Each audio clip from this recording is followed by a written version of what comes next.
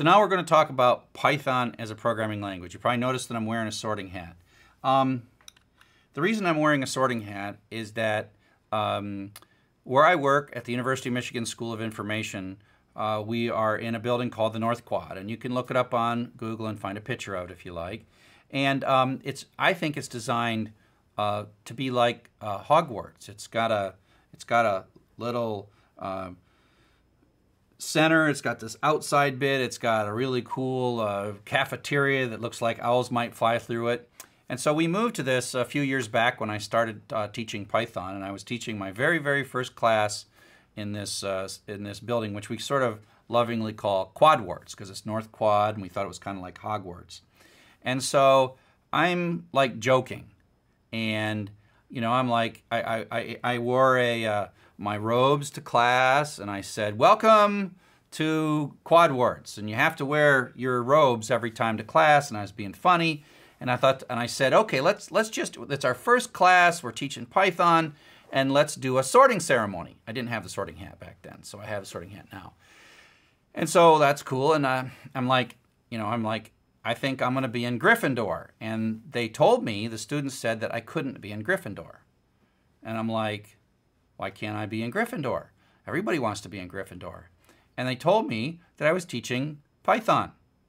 Python is like a programming language that's based on a snake.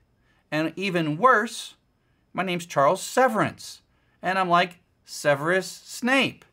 And so they basically told me that I had to be in Slytherin. And so since then, I've bought many Slytherin items. I got Slytherin wands. When I graduate, you'll see my Slytherin wand. I got a sorting hat. So you'll see me drinking tea throughout the class from my Slytherin cup. And so I guess I'm just doomed to be in Slytherin. I don't know if that means I'm a good guy or a bad guy, or a good guy that seems like a bad guy, or a bad guy that turns out to be a, right, it's a lot of books. So the whole thing about being in Slytherin is that you can talk to snakes, because you can talk this weird language that others don't understand. Python's like that. Python's a language that most don't understand. You, of course, will begin to understand it. It's a weird language. It's strange. It's not easily understood by others. We call ourselves Pythonistas. And Guido van Rossum, over 20 years ago, invented this Python language that we have grown to know and love and has become so important. And while I'm going through all this like snake stuff, it turns out that that is not at all why Python was named Python. Python was not named for a snake, even though we use the snake motif all the time. It turns out that what Python was named for was Monty Python's Flying Circus. And the reason is that Guido was trying to capture an air of play. Most programming languages in the 80s when Python started were very, very serious and very complex, and you had to be really serious to figure them out, a lot of math geniuses. And Guido thought, I could probably write a programming language that wouldn't be that hard, would be fun actually, which would be enjoyable to use, but let's not make it bad. Let's not make it weak. Let's make it both powerful and enjoyable.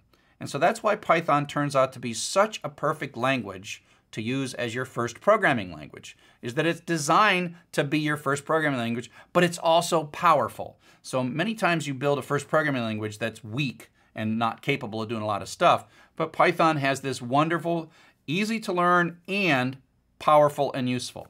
And so there we are. Welcome to being a Pythonista.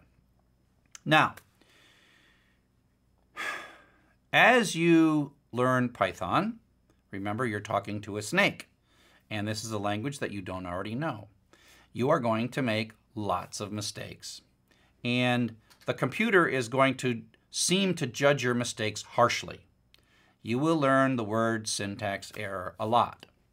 And if you're like me, I mean, I think back to the first time that I was programming. I was typing stuff on cards, and you'd bring your card deck up and you would hand it to the computer and you'd read it through the computer, and then the computer would come back and say syntax error. And sometimes it took like several hours to get back the results of your program.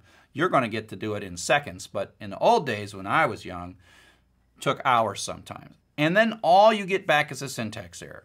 And when I first started programming, I grew to kind of hate the creature that lived inside the computer, because I thought that the creature didn't like me. I thought the creature was value judging my programs. I mean, I would write this thing and I'd think it's perfect and I would hand it in and the computer would say, syntax error. And I'm like, huh?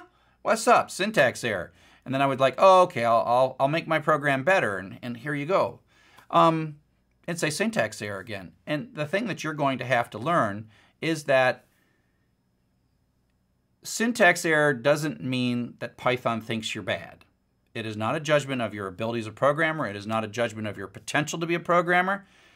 Syntax error means Python is lost. You are learning Python's language because Python can't learn your language. You're smarter than Python. We can teach you. You can learn, but Python can't. And so when it says syntax error, even though you feel like it's a rejection, syntax error simply means that Python is lost. It just doesn't have really friendly words when it says it's lost. It just goes syntax error, which literally is exactly what's happening. Your syntax is not something that Python does. It's not something that Python understands. So just understand as you go through the next couple of weeks that you will be frustrated. It's not because you're a bad person. It's not because you're never going to figure it out. You will figure it out and you will get it. And you have to sort of trust us as we go through the first few weeks and learn the basics. And then as we connect the basics together, then this thing will make a lot more sense. I remember when I was first learning to program, I would be like, lost, lost, lost, lost, lost. Oh, wow, I love this. And I expect that many of you will go through that exact same feeling, so you have to trust us. So up next, we're going to actually talk about the Python programming language.